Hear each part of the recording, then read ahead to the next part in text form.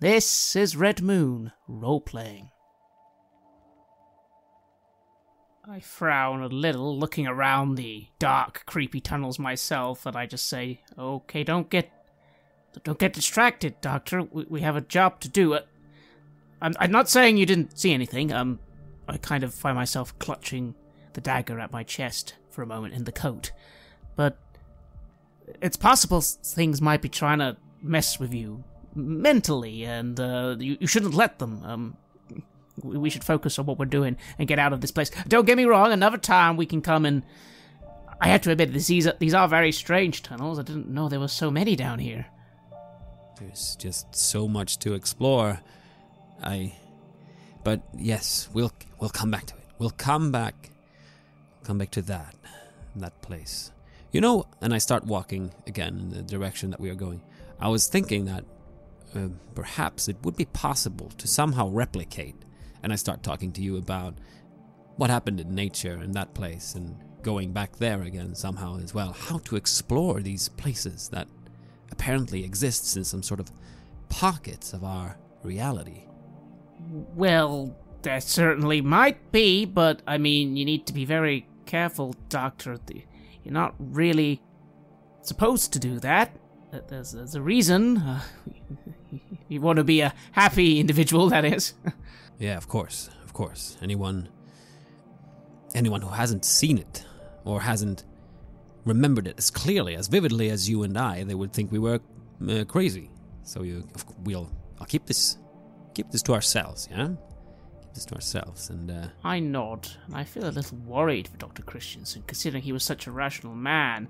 There's a reason these things need to be protected, and often it's so they're not used, or that certain things aren't done. People trying to open portals to hell, like in TV shows. Well, obviously that's not how it works, but it's still something that is a bad thing, regardless of whether you can do it or not. So I smile and nod and say, "Okay, Doctor, let's just focus on getting... Remember the specimen? We need to get in there, and then we can let's discuss this again over a nice cup of tea or a whiskey later." Yes, of course. We're dropping it. There's no discussion. We're dropping it right now. Yes. I've got everything I need. We're going to find that and get that sorted. And it's somewhere in my mind, I know how important that is. That has always, for a long time now, been the most important thing. I suppose ever since I got the idea of the project and my daughter was suffering and me possibly being able to alleviate all that has been my life, my focus. But what if there's even bigger things out there? No. Yes. But just like that, you need to uphold an image of who you are, of the real, what people believe is real, and this goes a bit round and round in my head, and I'm not completely present as we keep going, though I try to move in the right way. Yes, you are moving in the right way. You walk for maybe 5-10 minutes or so. Surely you must be somewhere underneath the campus now. It says College of Business, Langton Hall, Dixon Recreation Center, Weatherford Hall. There's a sign towards Weatherford Hall. There we go. Here. This is it. Look at that. All right. I suppose we should be quite close now. Are you ready? I am. Let's get going. Let's go. You get to what looks to be stairs going up Weatherford Hall. There's graffiti here, old by the looks of it. Someone has been down here at some point, but it's been a long time. Eat my shorts. Bart Simpson with sunglasses. 90s. Man, the 90s were wild. There's old cigarette butts and bottles of Everclear and beer. Nintendo. The Simpsons game. That was so hard. Nothing like what my daughters are playing now. I just say that. Oh, I'll take your word for it. Didn't have many didn't really have that sort of thing when I was a kid. My father didn't believe in video games. Or computers, for that matter. Oh yeah, you seem to be on the more analog side of things. Served you well, though. Well, thank you. No, it has. Right, so I guess we're here. I hate to say it, though. I think we're going to have to take a risk and talk to at least some of these kids, because otherwise how are we going to have any idea where your thing is? I mean, we can't be searching the entire building room by room, can we? No, it's supposedly come from one of the dorms. That's what it said. Right. Oh, okay. Which dorm? Weatherford Hall is basically a dorm. It is featuring a lot of student housing inside of it, so somewhere in there, it was from the ground floor, so if that's where you come out from when you go up these stairs, then you should be where you need to be. It should be around here. Now... Right, one other thing, Doctor. I lean in. I'm thinking, just in case we do have to chat with any of the colourful students around here, maybe we should have a bit of a story. I was thinking maybe you could be looking after a niece or something. We were concerned. We want to make sure she's okay. We support the cause, whatever the cause is. Oh yeah, that's good. It's your niece, and we were just gonna bring them some food or something, maybe. Yeah, good idea. Out. Good idea. Yeah, just in case, because you never know. These types might get a bit angry. I don't know. It's well, this is a bit very surreal. I don't remember this sort of thing happening when I went to uni. Yeah, no. And I'm again a little bit distracted because I'm looking around and I'm trying to think that in a place like this, where could you possibly store a living, an ape, a monkey? As like this. Would it have been downstairs? Would it have been in that basement somewhere? And I feel like I'm not completely sure what we're looking for right now. I turn to Coleman again and I say, look, so what I really need to find is my material, my things. I can't just be stored anywhere, and I'm not sure talking to people around here will... Well, that would be if they'd seen something strange, like something being... I don't know, or heard strange noises, like animal noises or some such. Anything strange, I suppose, we could ask about, but... Well, it was from the first floor. Let's go up there on a hunch, I guess. Alright, well, let's keep our eyes out and have a think, and I'll start moving ahead a little, and I suppose I'd like to try and observe the situation. He does seem to want to not interact with people. He might be right, so let's see if I can just see anything that gives any clues. Maybe, as he said, a bigger room or a storage closet. I don't understand exactly what we're looking for, but he's made it sound like it's something a bit bigger than a suitcase, so a bigger room maybe, or even maybe an area where there's maybe public printers or something. You'd have to first get up those stairs and actually get into Weatherford Hall itself. You are still in this tunnel system, so if you go upstairs, you will notice that there is a door here, and when you're trying to open it, there's some resistance. It seems like someone has put some stuff in front of it. You're gonna have to try to push it open, but there's two of you, so if you work together, it shouldn't be too much of a problem. Might make some noise, though.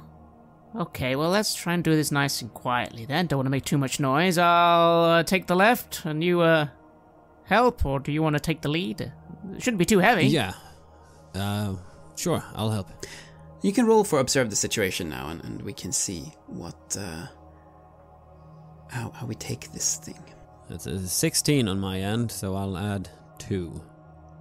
I rolled a 12, plus 1, plus 2 is 15. Yes. What would you like to ask? You are able to get this debris that's in front of the door pushed away quite easily, and you are in some kind of storage closet of some kind. You you see that the door that you come out of is marked shelter. And when you get up here, you hear the sound of music very, very loud. There's some kind of party going on here. Of course there is. You smell the pot smoke from all the way from over here.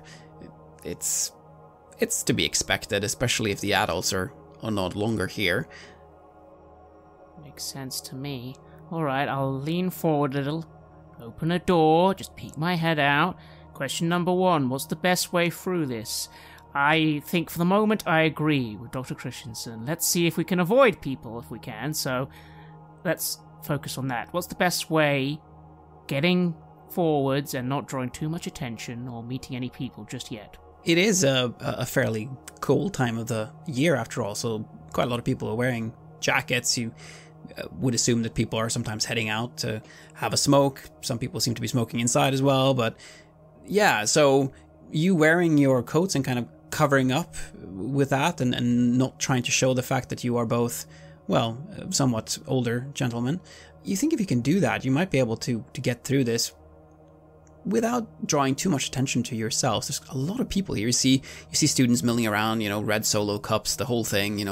The world changes in all kinds of ways, but certain things stay the same. And this is very much one of those college parties, just like in the movies. Oh, wonderful. And noisy as well, which could be helpful for us. All right, I nod to the doctor and say, okay, doctor, pull your hat down a little. Let's just pretend we're at a party. I mean, I can do that. You can do that, right? I just nod to you and I try to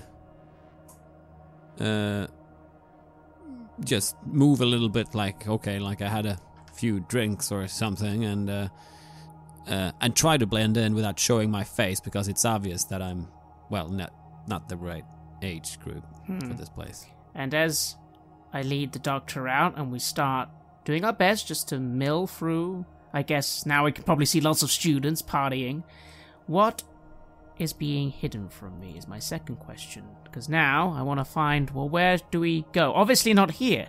They're not going to have stolen property right in front of all these people. You'd think. It's probably going to be hidden somewhere. What's the floor layout like? Are there any stairs going up or down? Anywhere that looks like a storage area or a laundry room? Where is this thing? It's clearly being hidden from us. Where could it be? You rolled so well that as you're moving through this crowd of students, you overhear a conversation. That's a fucking monkey, man. He's got a fucking monkey in his room. It's not even the craziest thing I've seen these last few days. Yeah, they seem to be talking about someone who has a monkey in their room. I whisper to Christensen. You hear that? Sure thing, a monkey? That must be it. That must be it. That can't be anything else. Okay. I try to calm myself again. Like, it's so close. I can't. It's incredible. And I get angry at the same time, so I try to just calm myself for a bit as Coleman's listening. I try and pat Christian on the shoulder and just lean in just a little. Can we maybe get a room number from these people? Let's just listen a little longer. You seem to catch that there's someone called Huntsman, and he seems to be somewhere on this floor. The guy who was pointing in that direction, down the hall there, when he was saying the name Huntsman, perhaps that's where the room is. Down that hall? That might be a lead. I subtly try and just bob my head in that direction to Christensen and just say, come on. I nod and I follow. I feel angry, I feel agitated, but we're doing this now.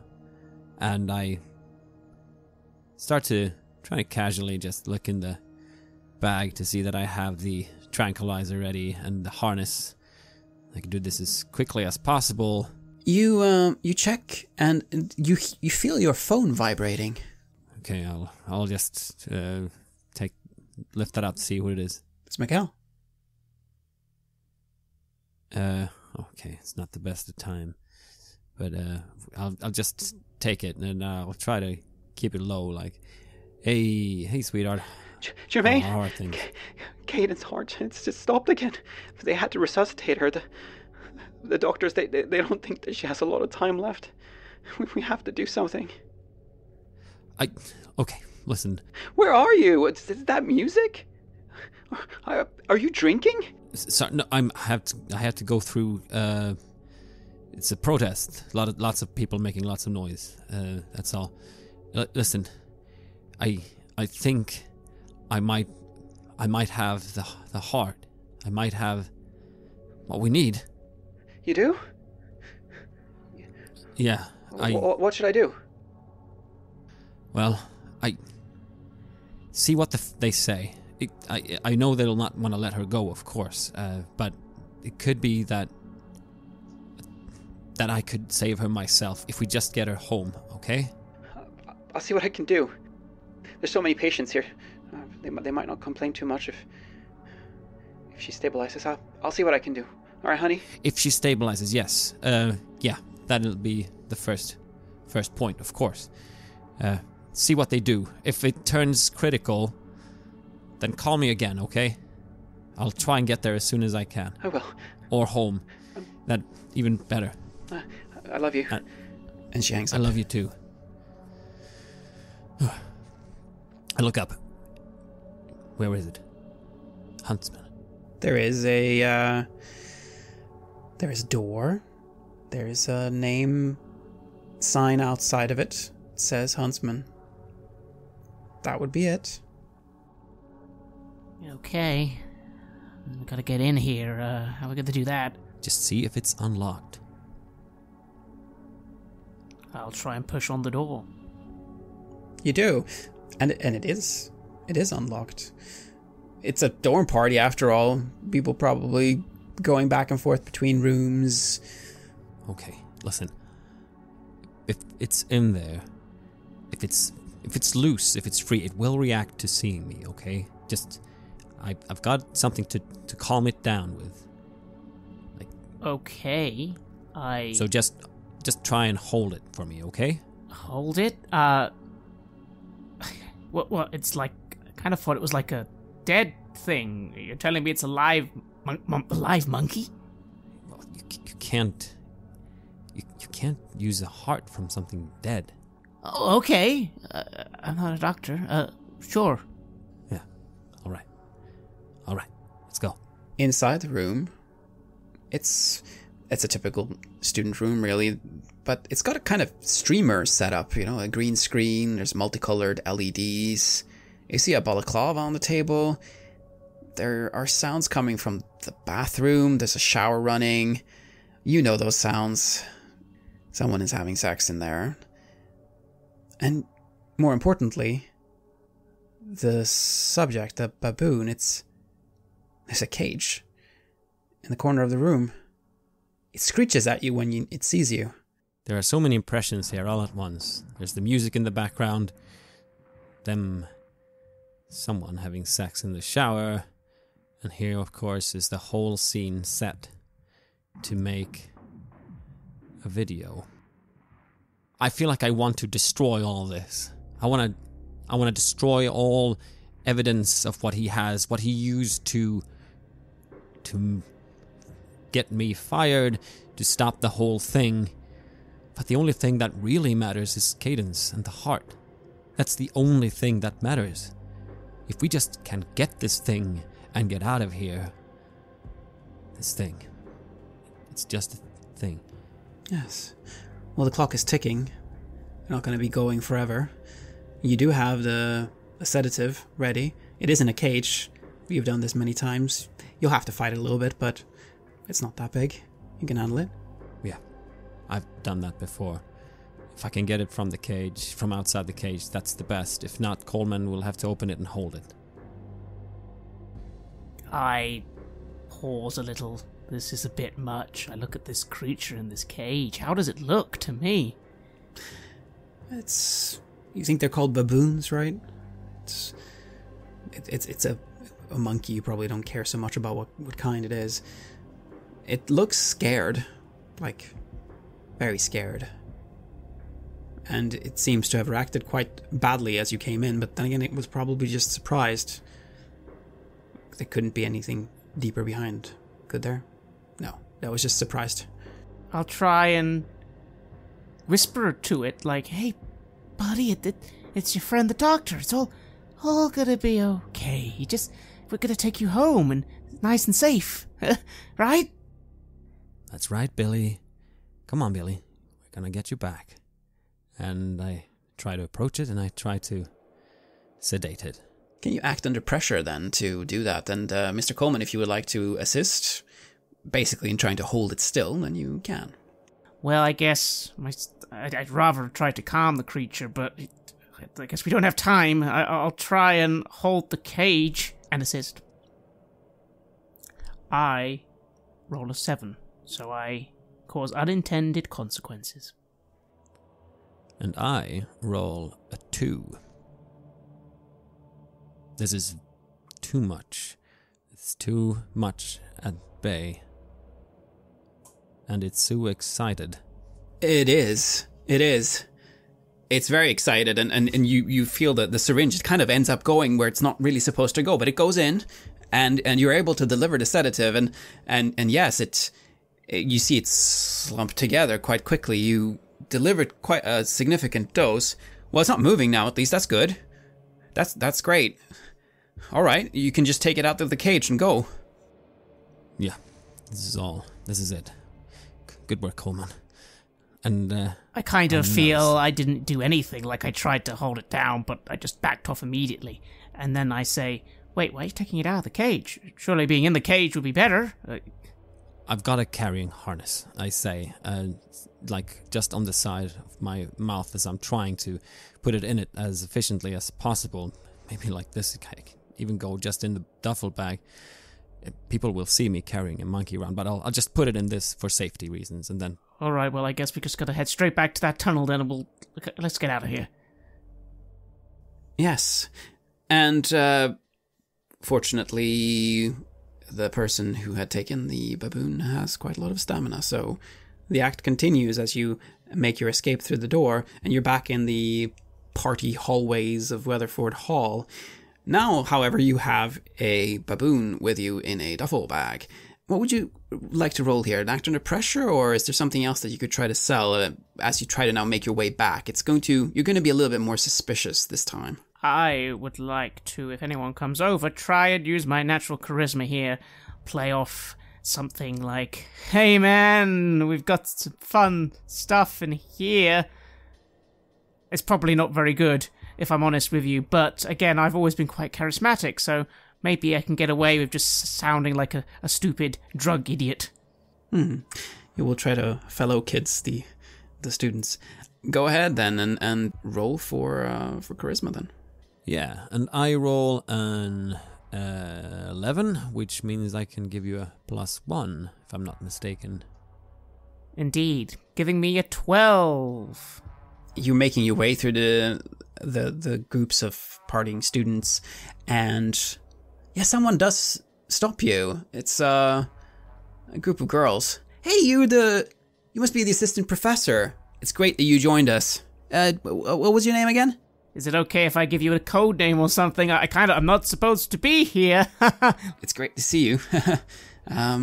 Totally. No, I'll be honest with you kids. I was just here to check in on someone, make sure they were okay, and they are, but well, I hope you enjoy the party. Hey, and I know I can't do too much. I quickly just reach into my pocket and take out 2 $50 bills. But I feel bad that I can't do more for you guys. Like, I support the cause, but what can I do other than maybe you could just use this money for something? I don't know. Help you out?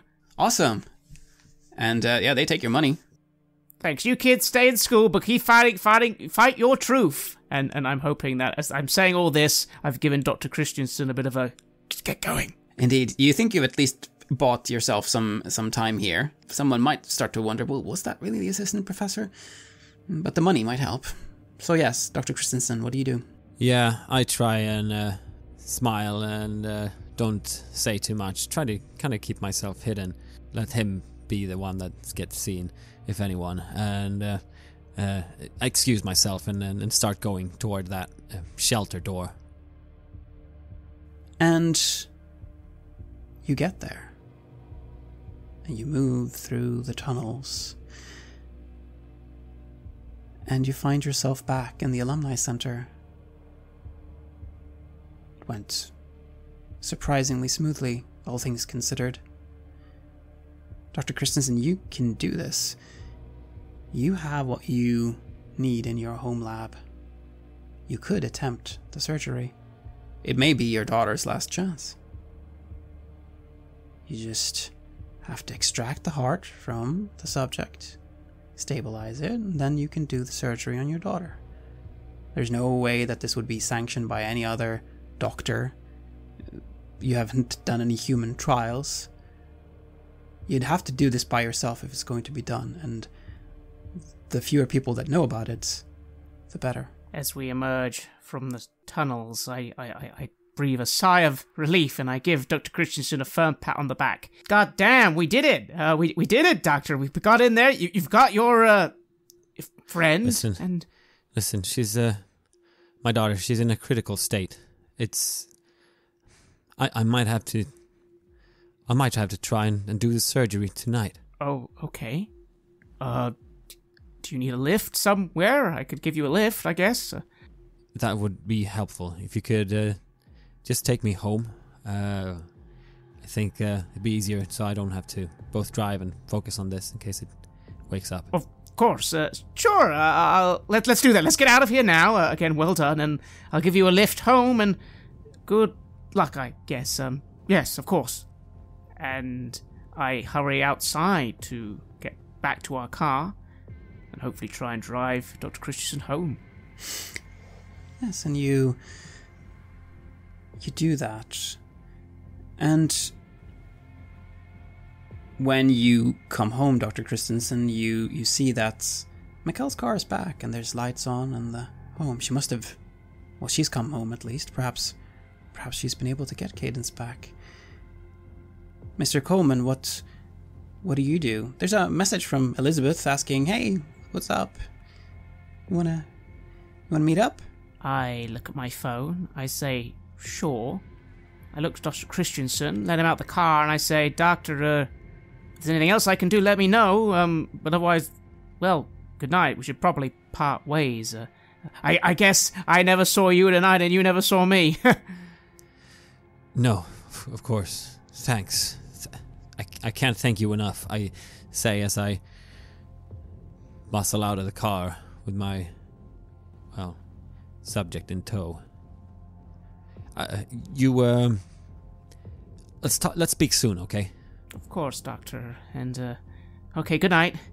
I close the door. I look to the house for a moment. I do think about what he just said. Surgery tonight. That sounds very risky. I hope he knows what he's doing, but I mean, he is a doctor, so of course he does. And, well, he's got the monkey.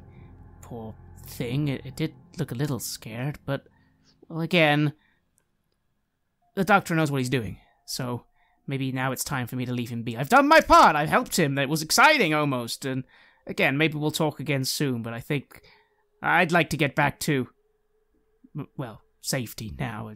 The streets are a little unsafe, so let's drive back and see Elizabeth. I wish the doctor all the best. And, well, you get inside, and Mikkel she's brought Cadence back home. She's holding her in her arms.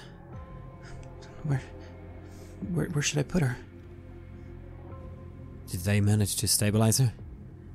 Yes, but it can happen again. It's really bad. It's bad, Jermaine. Bring her up to the room. Are you sure that you know what you're doing? I've worked towards this the past many years. I know exactly what I'm doing. I trust you. All right, and she helps. Well, she brings Cadence up to the lab. And you have this option not to do this. surgery. You know what you need to do. You need to extract the heart, and then it's time for the surgery for your daughter. But the heart, getting that out, that's the first part. That is not a very easy procedure, but you have done it before. Will you proceed with this first step, or will you do something else? I will first check on Cadence. I'll stroke her hair, try to be gentle, calming myself by calming her. I talk to her in soft tones, saying, "It's gonna be alright. It's gonna be fine now. Daddy's gonna help you. I know you weren't in the forest. You've been a very good girl, okay? You've been the perfect daughter." And then I go over to the specimen. And I get everything ready. The gloves on, make sure it's still in a calm state. Subdued, I suppose. And held enough that nothing will happen during the actual procedure. Yes, and it goes so well. At first, you extract the heart, you carefully place it in the machine that will keep it beating, and everything looks good. But then the warning sounds from the machine in the lab, the machine that keeps the heart going. There's a long beep coming from it. The heart has stopped beating. Mr. Coleman, at whose place are you, Elizabeth's or yours? I've gone back to Elizabeth's, of course. I was driving there, again, making sure I don't run into any trouble on the roads. I feel good, actually. Everything went so well, and it was almost like an adventure. I was a little worried for the doctor for a minute there, but he seemed to pull back, and I hope everything goes well. I mean, they shut the project down, but, obviously he's still a doctor at the hospital, so he'll have people helping him. I hope everything goes well. Maybe it will go so well the project will get back on track and I can call some people and give him a hand, because this sort of life-saving surgery stuff, that'd be a good thing to invest in. It'd be a great thing to invest in. Much better than mining. So I'm feeling actually quite good, and I briefly, as I pull up to her house, touch the dagger in my coat. I had completely forgotten I even had it on me. I didn't need you in the end, friend, but that's okay. We shouldn't overuse you. Also, it did occur to me just before getting to Elizabeth's I should probably head back to mine very quickly, because, wanted to drop off the gun and the coat and actually dress up nice when I go to see her. Yeah. Maybe I'll... But I forgot the knife. I still have that on me. Yes. It feels good to have that one with you, doesn't it? You need to keep it safe after all. It is the most important thing in the world. So, you have it with you, but the other things you left behind, the things that might upset Elizabeth, and you've dressed up so you look nice, and you're at her place, and what are the two of you doing? I think I'll be keen to ask about her day, and as we're doing that, maybe I will just check the news, because I'm curious about these riots, and maybe we're talking about that. I'm saying, you won't believe the day I've had, this is crazy. I really hope... I'd like to do something about it, Maybe I could do some sort of charity thing or something to help people out, because people are going crazy. Yeah, and you do that, and you're playing with her hair, and then you hear an alarm that goes off. Could that be the fire alarm? It's very, very loud, and Elizabeth looks up as well, panicked. What's that? Is that your alarm? What alarm is that? It's something coming from the building itself, it seems. It's not her phone or anything like that, no. Look out the window, the door. What's going on in the building? Looking out the window, you can't see much, but you hear sounds coming from the corridor.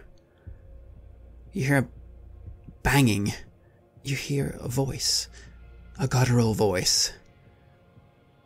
You hear many voices. Turn it off. And you hear Elizabeth screaming. And we make a final cut here to Dr. Christensen. You're holding the red embroidered piece of cloth that you found. You're going through a box of old children's clothes. You've finally found it. That long sleeve shirt that Cadence wore. Yeah, she wore this. Maybe 3 years ago. Back when she was just a normal little girl. Before the issue with her heart had been found. That brings back the memories. There was that camping trip, wasn't there? When you thought that she'd gotten lost in the woods. When you couldn't find her. It was only for a few minutes. It wasn't long, but you know how it is to be a parent. You were panicked, of course. So you were so relieved when you found her. And she was fine. And you got home, and everything was like it always was. For a time. And then she wasn't fine anymore, and the issues with her heart was found. And she would never be fine again, not unless you could fix her. And that heart is gone now. The one that you were supposed to use. It's dead. Perhaps trying to sedate the specimen, perhaps, well, it didn't go so well, did it? Perhaps that's what did it. That option is now close to you. But, Jermaine, not all hope is lost. There is a heart that could fix your Cadence. It's in that forest. You saw her. She was strong, she was healthy. She was able to do things that your Cadence couldn't. Your Cadence is going to die. Soon, if you do not give her a new heart. But to do that, you will have to take it. Or you could bring that Cadence back. She could be the real one, after all. Perhaps the Cadence in the forest is your real daughter. But that's not the Cadence you've raised. You have no memories with her. But she did look a lot like her. In fact, exactly like her. What are you gonna do, Dr. Christensen?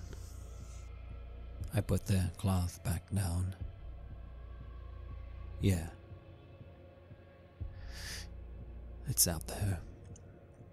Her heart. She is out there.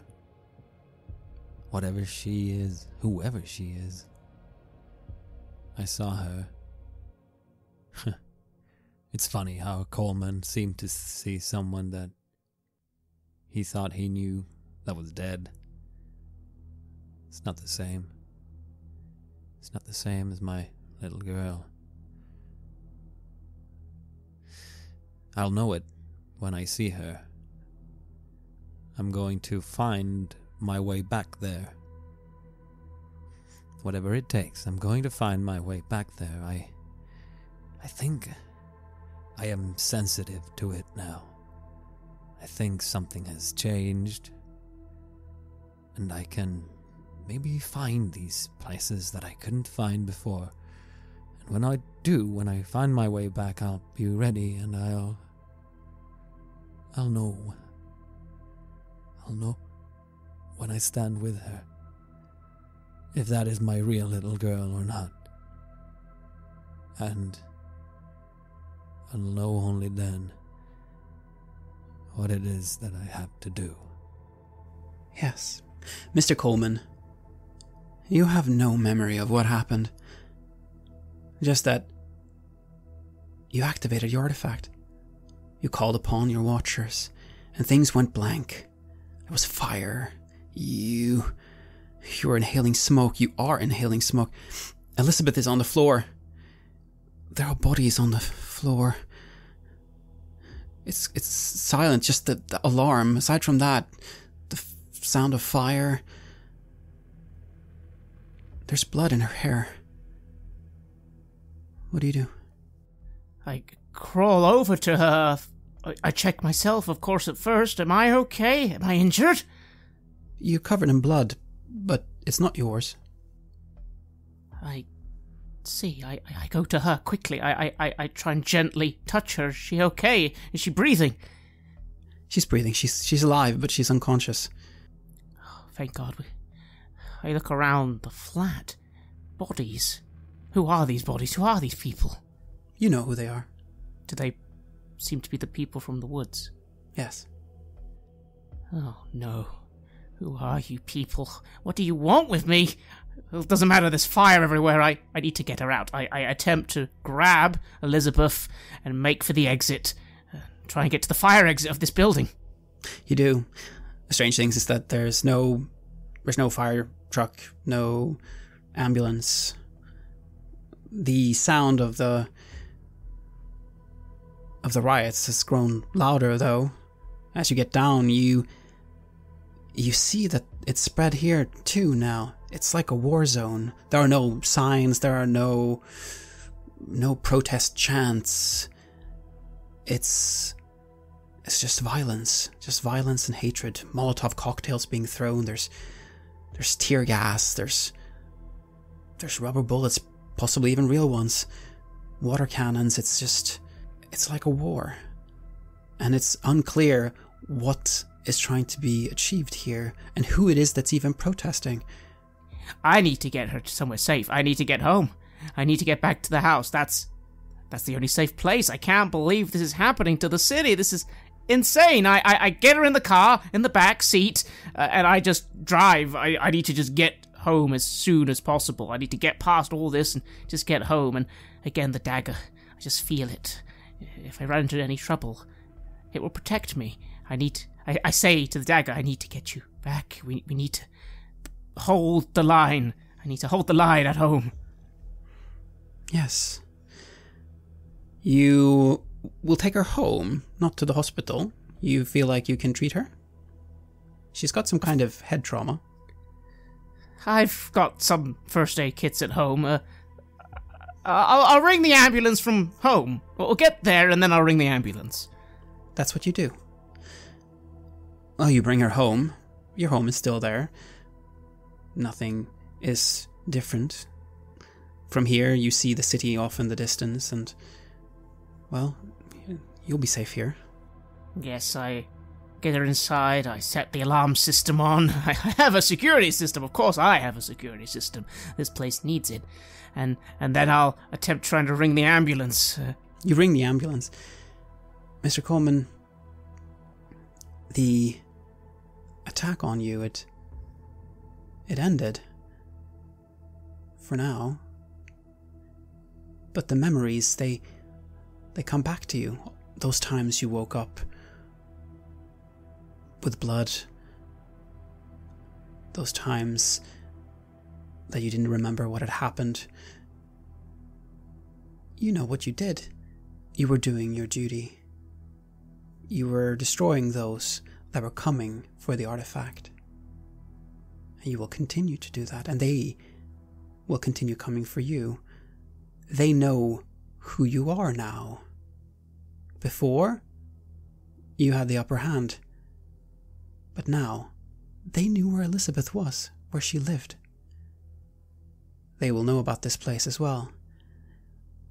Mr. Coleman, this will keep on happening until you have killed every last one of them, or they kill you. And you have a choice. And this is a very important choice to make, Mr. Coleman. They clearly want you to turn it off. You know that your duty is to keep it on. You look to Elizabeth and you see that you could have a life. You could have a future with a family, maybe even kids someday. But you have to choose. You cannot have both. I'll make sure she's comfortable. Waiting for the ambulance, I go downstairs to my collection. I place the dagger where it needs to be. I pace back and forth. I do remember these things, these forces. They want to destroy this. They want to take it. I can't. I'll do a ritual. A larger one this time. I used a lot of the blood that I had on my coat and clothes. I wring it out, and I pour it in a circle, and I'll add a bit more blood of my own with the dagger. I need its guidance. How can I stop them? How can I stop them? There must be a way. What is it? I'll do it. I need to keep it on. It's important. Oh, that's easy. You just need to kill every last single one of them. You just need to continue fighting. They will come and attack you, and you will kill them every time. You will always win. I will, won't I? I have people and money too. But I can't. Elizabeth needs to be okay. This is my duty. It's needed. I think about the future and the things I need to do with this money to do good in this world, and I can't do that if... It might be futile, but I beseech the dagger. What is it I'm keeping on? What is it? You are saving the world. You are protecting it. You're keeping everyone safe. You won't really be able to keep all this. You understand that. If you continue down this path, all that will remain is the fight. It's a fight for good, it feels like. It will, of course, involve killing a lot of people. All these things, this money, these resources, this collection, you will not be able to keep that. They will come for it eventually. They will be able to destroy that. They will not be able to destroy you as long as you continue fighting. But everything else, you have to forget about that if you want to go down this path. If you want to keep things, if you want to keep other people, then you have to give it up. But what do you want to do? Do you want to save the world, or do you want to save yourself? I need to protect things. Maybe I will lose everything, but I can always maybe get the items back. Again, it won't be forever, right? I just need to do this, and I need to do it alone. Whatever happens next, I'll have to cut off ties with Elizabeth. Maybe even if Dr. Christensen rings, I'll have to be aloof. I'm going to need to do what the dagger wants. It's my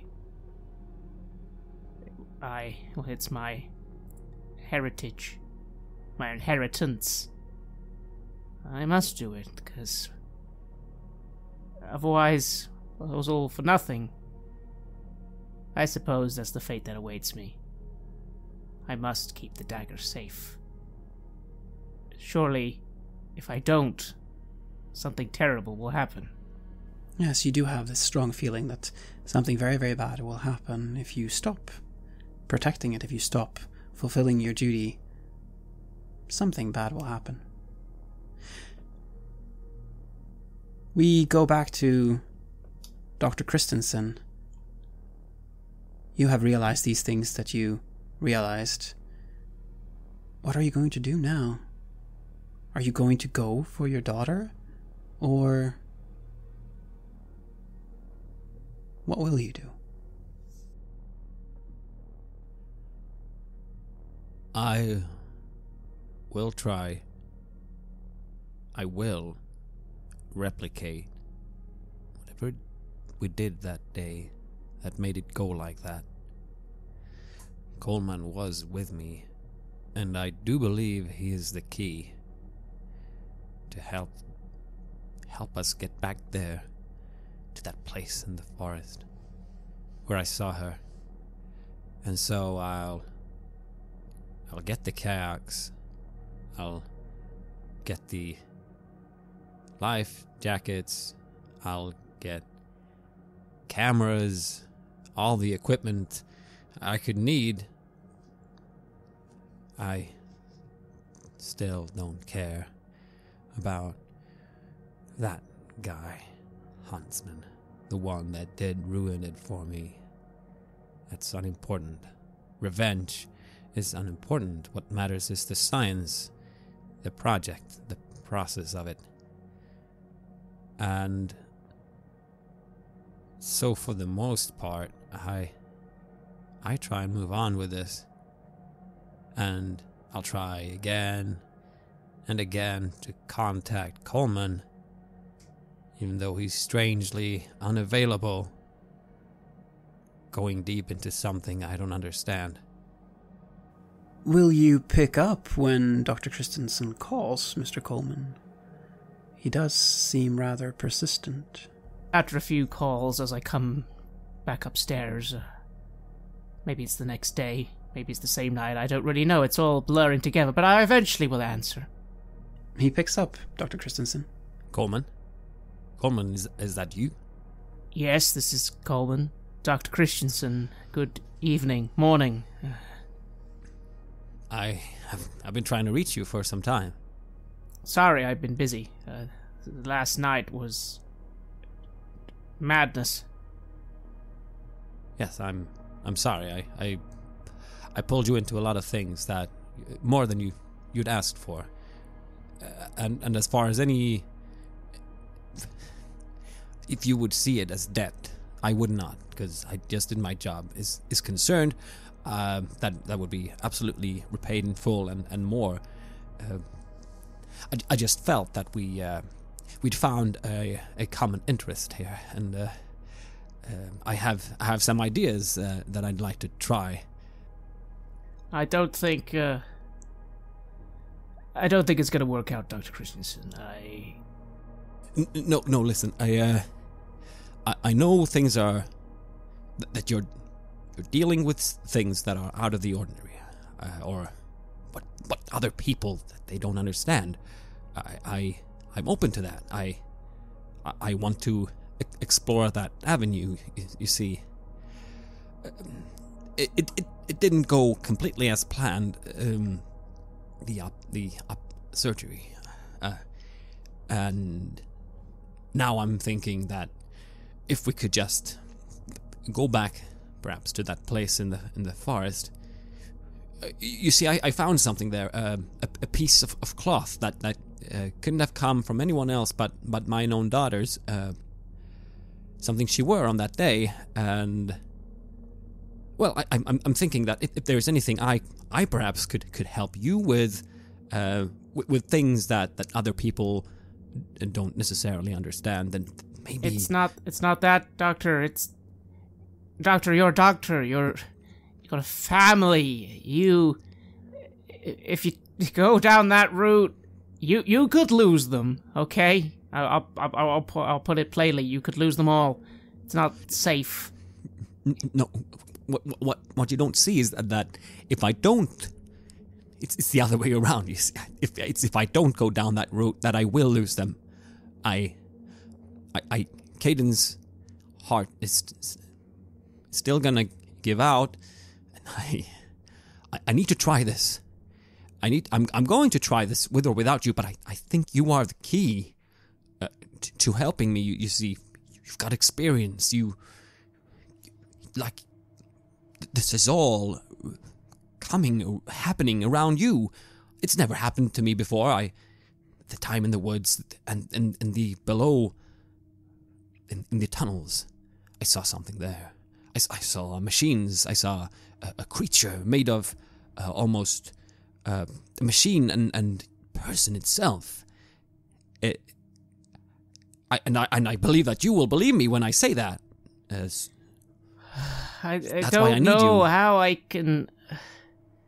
I don't know how to get you back there. And it's gonna be dangerous.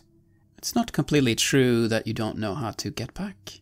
You could get him back there if you wanted to.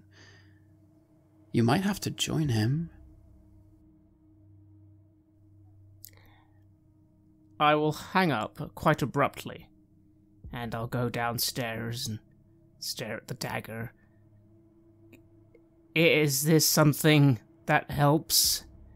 Is this something that can stop some of them, maybe quicker than I was expecting?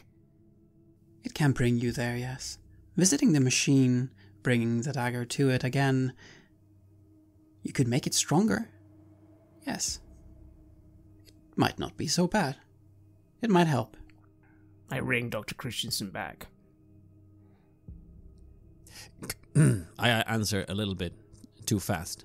Yes, Coleman. You're going to be risking a lot, Doctor.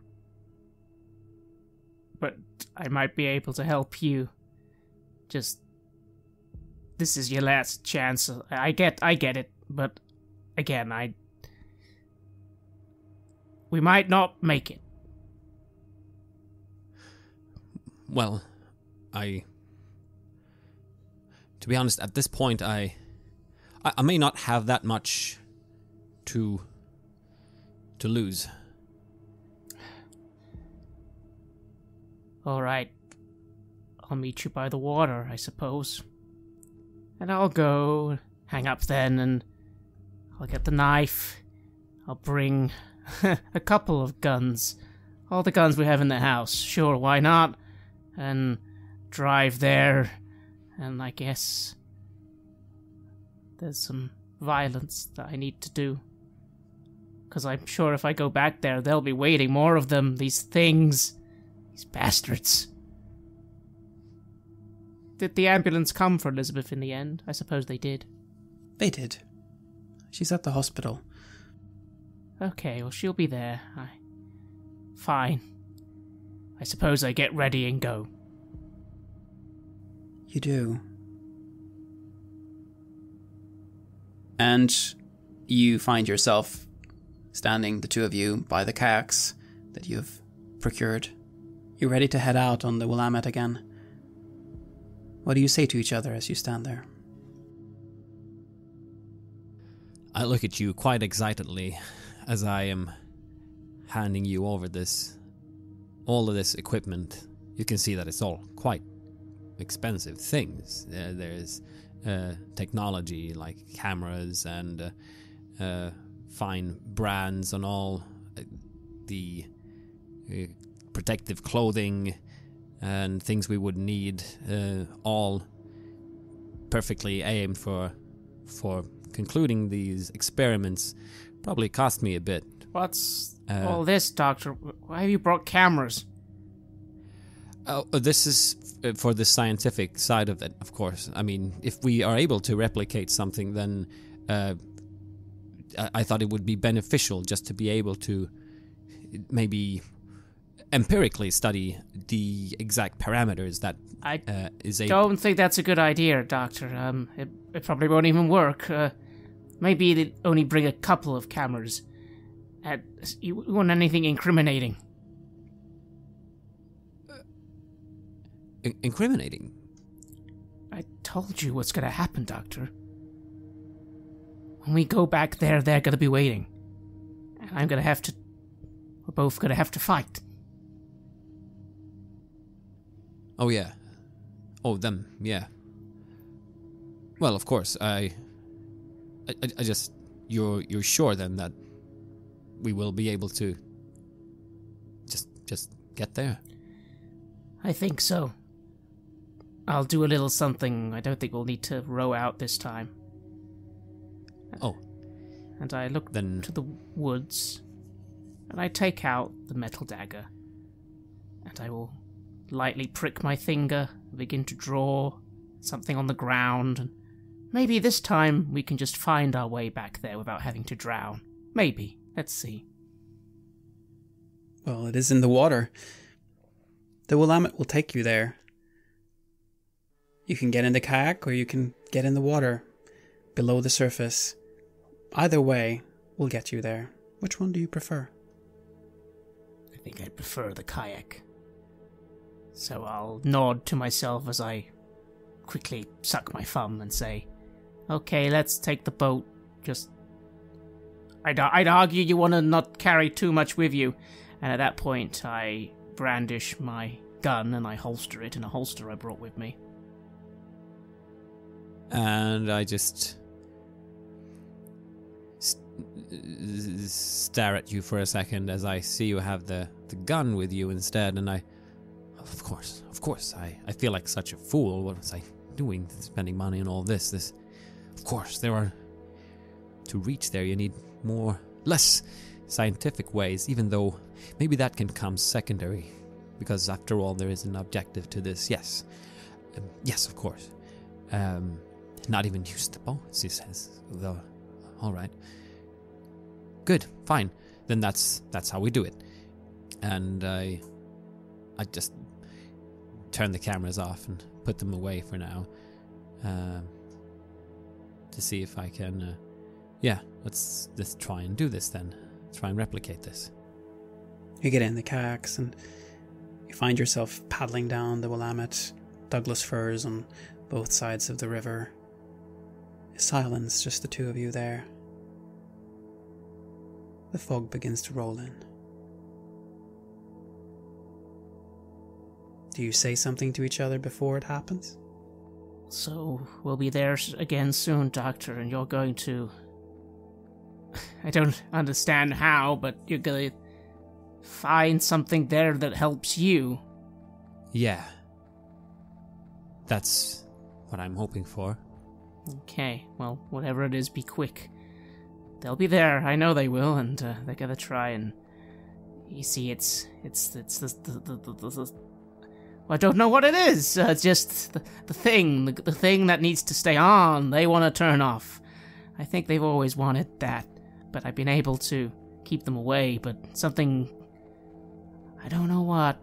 Maybe it's all this unrest brought them here. That's who they are, these people, and they want to destroy it. They want to destroy things that, important things, you see, and I'm the only one who can stop them. Well, I guess I'm not the only one, but for now I am. All right. And the fog rolls in, and this time you don't find yourself capsizing. No, you arrive on that shoreline. There's no storm this time. The forest is silent. Oak trees. The stars above you are moving unpredictably, back and forth, as though they were ants crawling on a tent canvas viewed from within. This place is different from where you came from, but it's connected, straddling two incompatible worlds, a borderland. The metal structure awaits ahead of you, reaching far up into the sky and seemingly beyond the ant stars above. All is dead around it, and no vegetation grows beyond it, like a border is drawn between the wild forest and the nothingness. The thick metal door remains open, Mr. Coleman. But for you, Dr. Christensen, the structure itself holds little interest. It is the forest close to it, where you saw her scamper off. That's where you need to go. Mr. Coleman, the structure, the machine, that is what's waiting for you. That's where you need to be. You can make it stronger if you want. If I did that, maybe I could get this done, sorted. I again, part of me had... Well, the dagger had told me I'd have to kill them all, and how long would that take, and how much blood would be spilled, and how much of my life would I lose? But now I'm here again. Maybe this can just... Maybe if I make it stronger, then they won't be able to turn it off. And then I can still have some sort of life. Don't get me wrong, I'm not going to expect much, but maybe something. Maybe? I start heading to it, and I say to the doctor, I wasn't actually planning to come back here. Don't go too far, Doc, but I'll be in the building. I'll come back when I've found what I'm looking for. And I nod. Mr. Coleman, we go to you then, as you are moving inside the metal structure. It smells of metal and oil inside. The humming, vibrating sound is there, and you're walking on what seems to be metal grates. The sounds of your steps on the metal echo. The room again begins to hum, and the knife with it. There is a slot for it here. This is what controls it. You can amplify it, or you can turn it off. Mr. Coleman, this is your last chance to make a choice. This choice will be what determines the rest of your life. Will you amplify it, or will you turn it off? I kneel. I take the dagger out. I beseech it. This will help you, right? If I make you stronger, does that get rid of them? Does that kill them? We will kill more of them, faster, more efficiently. It is a good thing. We will kill, we will kill, we will kill. We will kill for as long as you live, and for as long as your children live, or whoever takes the dagger after you. The killing will continue indefinitely. This war will never end. But surely they can't last forever. Why do they want this? Who are they? We are fighting the ocean. We are fighting the earth. This is not a war that can ever end. That's the whole point. The war itself is the point. Through it, we will keep everyone safe. What happens if they win? Earth, water. Doesn't sound evil. It is all a matter of perspective. Know that the place that you know will not fare too well if it wins. I think about this for a long time. Who knows how long I'm down there. But maybe it's right. Is this the world fighting back somehow? But we need to survive. Our world needs to survive. It's a good world, not a perfect world, but I can't give up on what I sworn to do. I pause just for one last moment. My father, my grandfather, were they already fighting this war? They were. Not as much as you will be, though. They managed to stay hidden. You have been found, but don't worry about that. We can fight bigger battles now. Kill more. Together. And I sigh. Perhaps I even weep a little. As I put the dagger where it needs to go, I secretly pray that maybe one day my children, or my children's children, God knows how I'll even have those, it occurs to me, but maybe one day they could be free from this. It can't go on forever. I'll find a way. There'll be a way. There'll be a way to win and protect what needs to be protected. I'll find it. One day.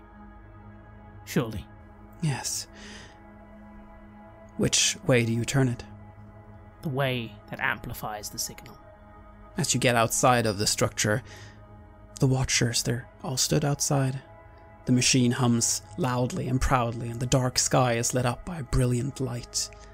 Trees close to it catch fire, and the forest begins to burn. The wheezing sound of the wood burning becomes like a scream as the dead zone around the machine expands. The watchers await behind you, and you will continue the war, leading it.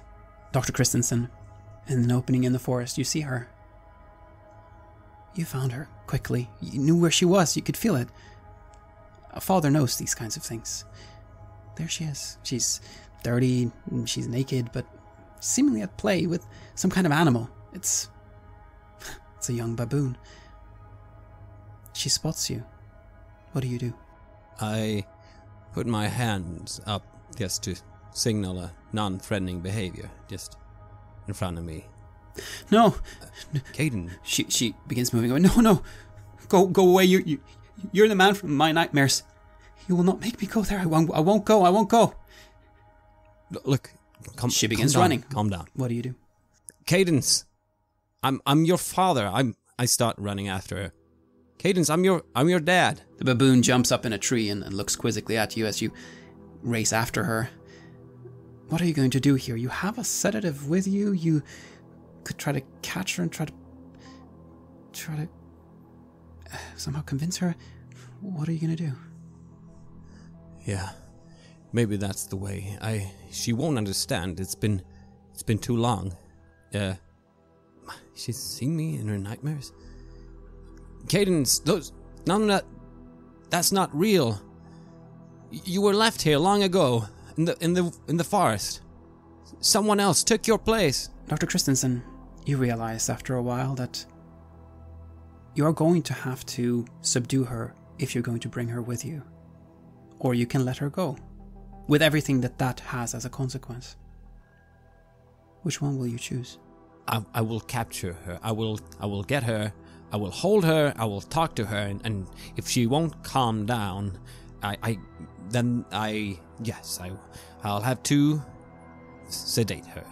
I can do that for now, and put her in a place where she'll feel safe and can speak and get washed up and dressed and everything will be a safer place for her.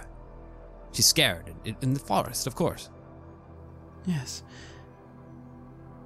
Dr. Christensen, this does not go easily.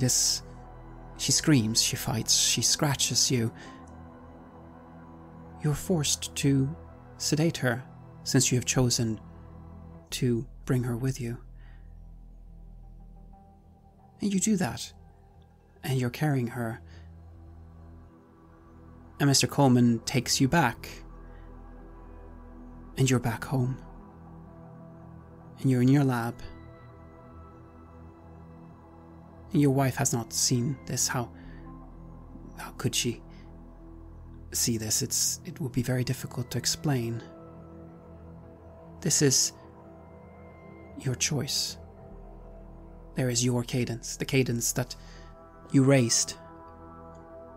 She is about to die. But is she your daughter, though? What does being someone's daughter even mean? Is it blood? Is it time together? Is it love? You can save your cadence. Or you can let her die and try to raise the cadence from the forest. She might, after all, be your real daughter, the other one being but a copy.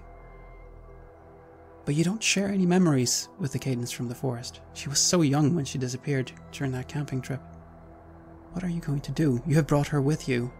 She's sad. She's seen me in her nightmares.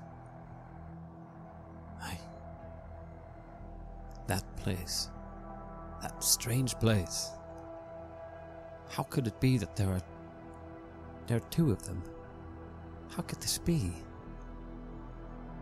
I try and treat her well, like she's dirty and naked, and I can't allow that to be, but as I kind of wrap her up in something, I just look, is it really her? Are they identical? The only difference is that one of them has a hole in their heart and will die. The other one is healthy and strong.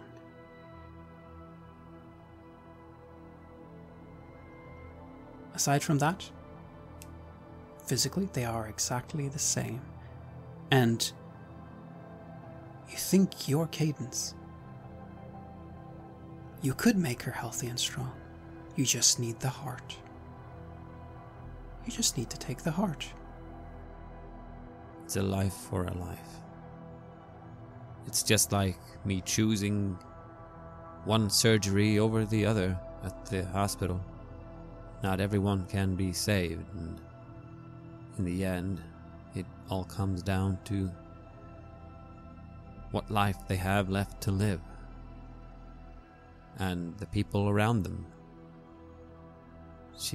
This one from the forest, she had no one around her. Not really. Only these violent men. They would attack us. She would eventually become one of them. She will never trust me. She will never forgive me or allow me to be her father. And why would I?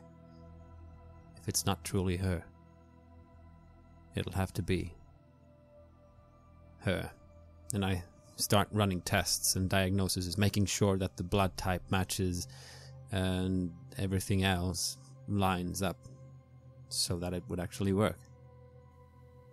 Will you conduct the surgery then? Taking the heart from the cadence you brought back from the forest and giving that to your cadence, the one you raised. This is not cadence. This is not even, almost not even real. And yet I made it real. I've made this happen. And no one can ever know how. No, they can't. If the tests all line up, if the heart proves compatible and healthy, then yes, I will do this surgery.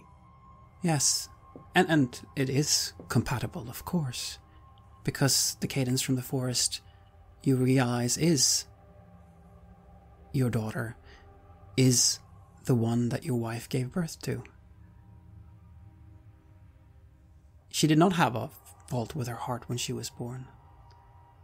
That was the one that came back from the forest after having disappeared. That was the one that was given to you instead.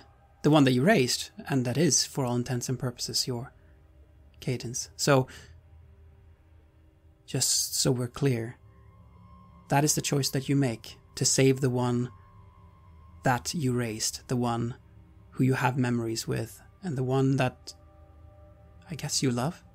Yes, that is the one that must live. Mr. Coleman, we move now to an epilogue. You are in the safe house, drying the blood off the knife. The watchers are outside. This will be safe for now, until they find you again.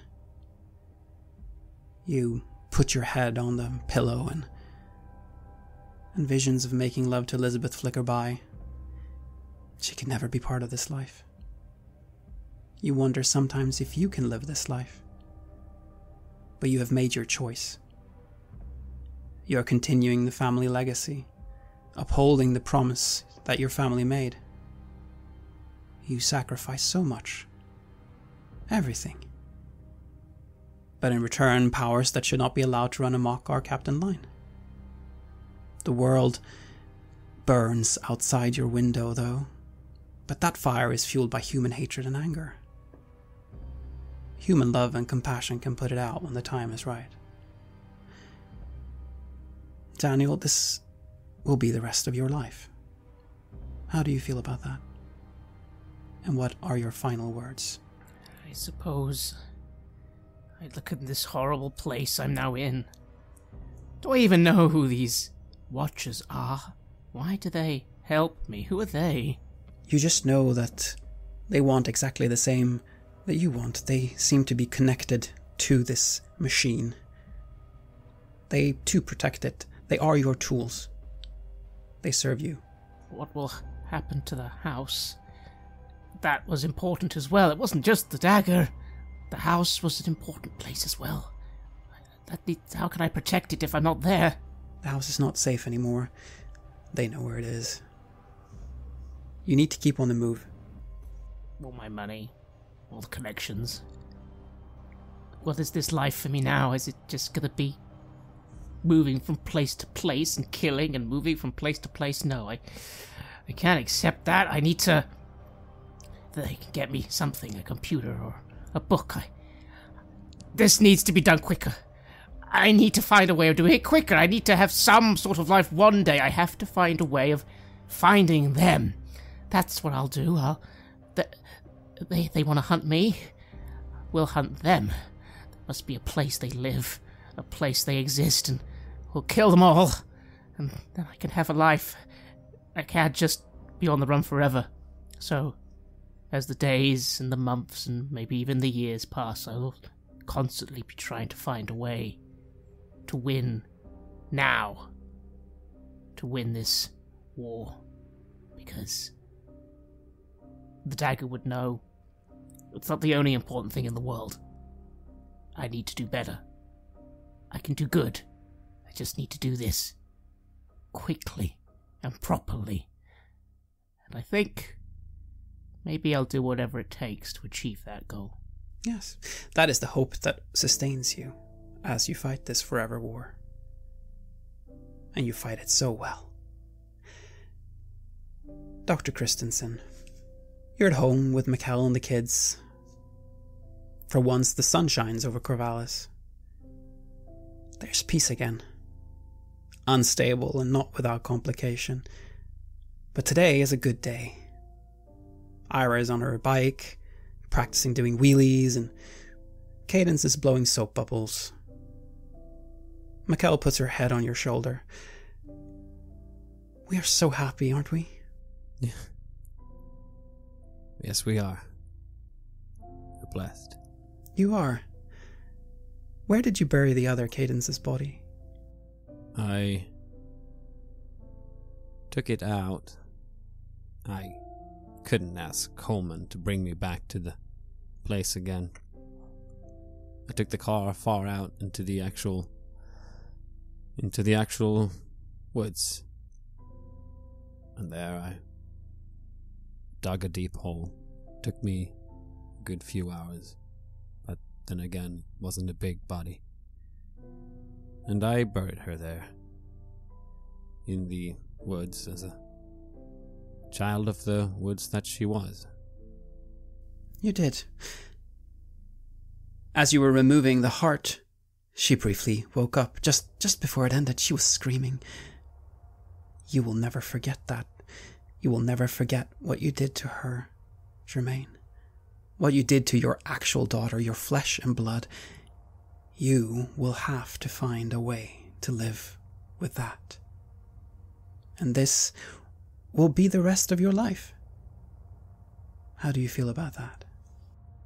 I will never be relaxed and happy in that. I just did that because I couldn't see any other way. Well, the only thing I can do now is to try and give the one that survived the best life that she can get. And that probably means having to put up a facade, pretending that everything is always fine and everything is always gonna be fine. As we leave Mr. Coleman and Dr. Christensen behind, we see a construction crew working to tear down a building that was damaged by the fires during the riots. It will be rebuilt in time, and the country will move on. But how? Things have changed, and choices have been made that cannot be undone. The rift is so wide now that it can never be healed again. Not truly. Dark clouds are on the horizon, and the worst is yet to come.